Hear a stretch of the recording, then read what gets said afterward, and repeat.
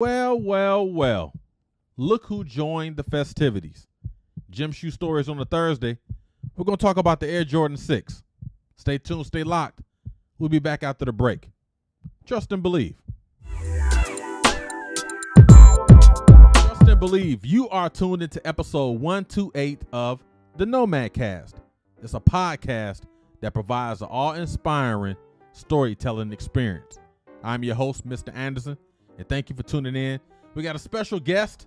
Well, we got guests, I guess we could say, in the building. The Air Jordan 6, y'all, is joining us. Yay! The Air Jordan 6 in the house. Gym Shoe Stories on the Thursday.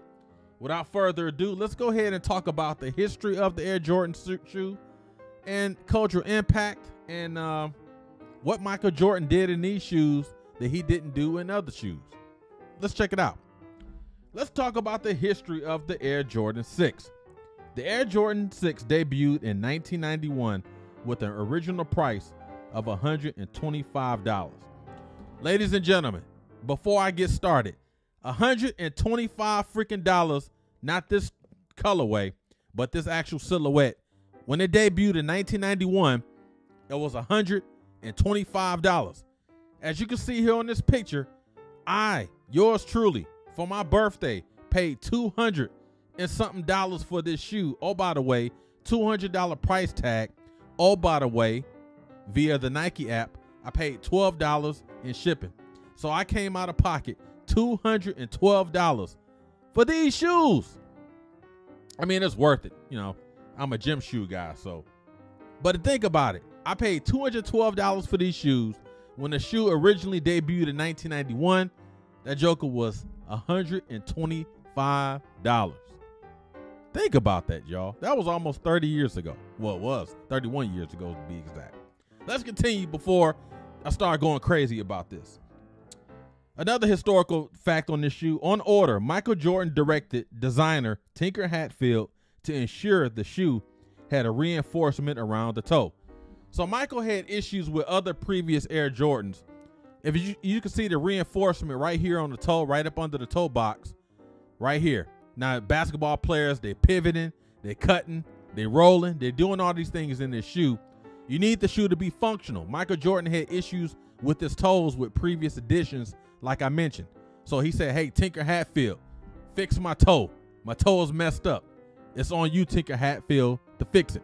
Tinker said, I got you, Mike. Don't even worry about it. Like I was there. As you can see again, the reinforcement on the toe, right? No issues, Mike. You went on to be a great basketball player. Some more historical notes. The Air Jordan 6 added a more solid rubber bottom due to previous slippage issues with the Jordan 5. Now, as you can see here with the Air Jordan 5, the bottom of it, I tell you, it was very slippery. I had a pair of these. Very slippery. You'll be playing basketball in these and you think you're in the freaking ice capades, rolling on ice. The Russian judge gives you a 10. So Mike said, hey, Tinker, I know you just redid the toe, right? I'm giving you a lot of orders. I got another one.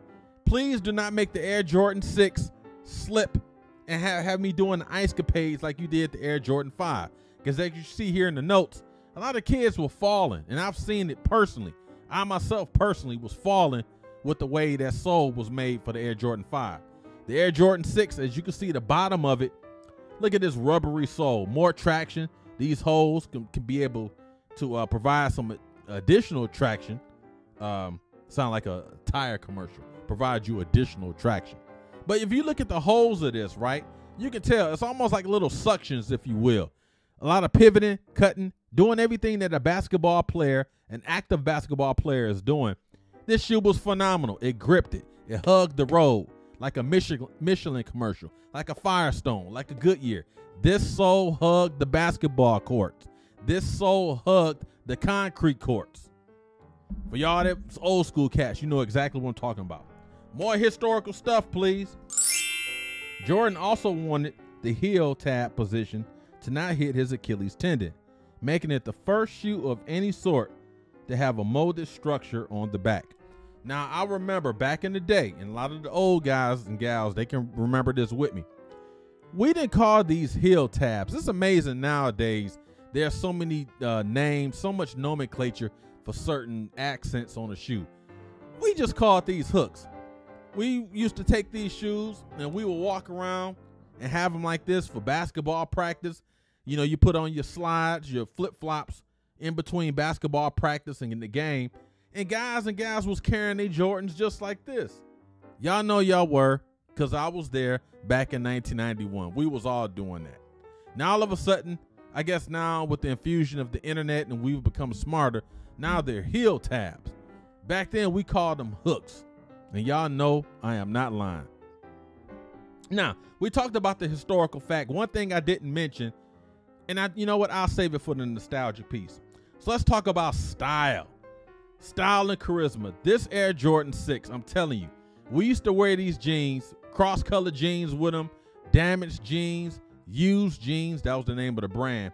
And we would kind of let the blue jean, because they were baggy back then, we would let the blue jean kind of hang over the tongue. You want to show the tongue, right? And your pants will actually fall in between the tongue, your ankle, your leg, and all that, in between the heel tab. So it made you look fresh. I mean, you was fresh to death, as we used to say back then. This is a phenomenal shoe, a beautiful shoe. If you listen to other gym shoe stories on the Thursday, I always talk about this. Phenomenal shoes, beautiful shoes. I wasn't really a fan of this trim. I like the original trim, as you can see here in some of the other colors. But this midnight blue and navy, you know, I call it blue.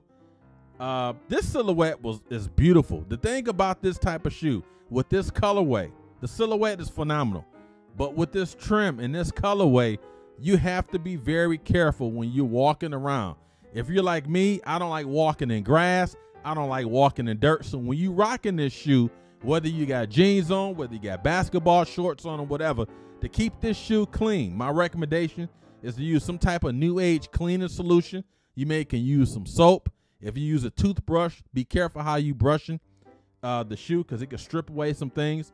But if we're going back to style, I mean, this shoe was perfect for jeans. You know, you could wear it with shorts like I mentioned, but if you're wearing blue jeans, any type of pants with this, let that top of that pants hit in between the daggone tongue and that heel tab, and you're on it. Nowadays, guys and gals, they don't wear the jeans like we used to. Their pants are more tight. They're fitting. Nowadays, we had baggy pants.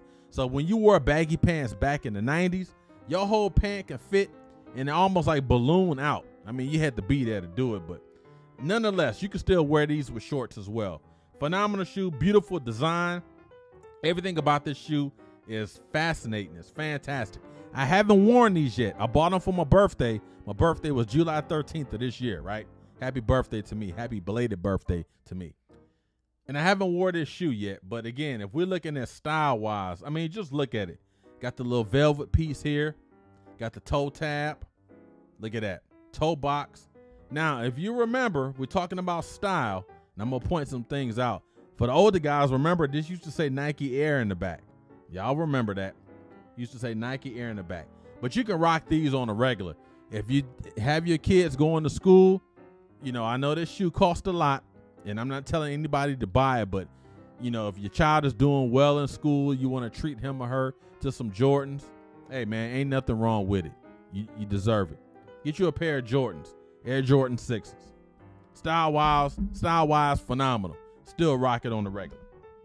Now, let's go back to nostalgic memories. One thing I want to talk about before I get into my own personal nostalgic memory, Michael Jordan. I kind of talked about this in the intro. This was the first shoe, again, not this colorway, but the silhouette. This was the first shoe that Michael Jordan won a championship in, as you can see here in the photo. They were black and red. Very first shoe that Michael Jordan won a championship in against the Lakers in 1991. I'm telling you, man, nostalgic memories for me. I missed out on this shoe because when this shoe debuted, I had just started working at White Castle, and I probably missed this by 2 weeks. I missed the opening by 2 weeks. And back then, when you went to Foot Locker, in my case, I was in Detroit. Back then, when I went to Foot Locker, when I went to Sibley's, when I went to Dunham's, when I went to some of these other stores in Detroit, because there wasn't no online. And I know East Bay had a catalog, but I don't remember ordering from it back then. Once the shoe sold, that was it, partner. And then you go to the salesman, hey, what happened to the 6? What happened to the Air Jordan? Oh, man, come back next week. You come back next week, it ain't even there, right? They're just trying to get you away. So I missed this one, and I ended up buying it a couple times in between when it was released in the 2000s and all that. But nostalgic memories, this was one of the first shoes with so many shoes that I tried to purchase when I first started working at White Castle in Detroit. I didn't end up doing it. Like I said, I missed it by a couple weeks or whatnot. But that's my biggest nostalgic memory, watching Michael Jordan. Even though I was a Detroit Piston fan, I still like Michael Jordan. We all like Michael Jordan back in them days. He won his first championship in the Air Jordan 6. So that's my nostalgic memory for the Air Jordan 6. Phenomenal shoe. Now, as we close this episode out, the Air Jordan 6, again, is a phenomenal shoe. What I tried to do with this episode, ladies and gentlemen, talk about nostalgic memories. We'll talk about the history of the shoe and also show you some pictures regarding this shoe as well. Because I want to paint the picture on. A lot of these folks think, oh, well, this brand new Jordan, this just came out. No, ladies and gentlemen, this particular shoe, this particular silhouette, not this one, but the ones like this, is 31 years old, right? They're bringing out all these Jordans, the ones, the twos, the threes, all these different Jordans, and all they're doing is just changing the colors on them. But the consumers like you, consumers like me, consumers like us, we still buying them. And for a lot of the older folks like me, we buy these shoes because of what? What it was like in 91. Oh, I had these in freaking 88. Oh, man, I had these in 86. My brother had these in 85. This is the reason why we're buying them. The younger folks, they're buying them for other different reasons. Hey, all good. We all doing what we want to do, right? But I tell you, as for me, Mr. Anderson, as a gym shoe head, sneaker head, whatever you want to call me, I never talk about a shoe on my podcast, on my Nomad Cast, unless I either had it, tried to get it, or I'm not familiar with it. All these shoes I talk about, I'm very familiar with it, and I remember the commercials. I remember when it debuted.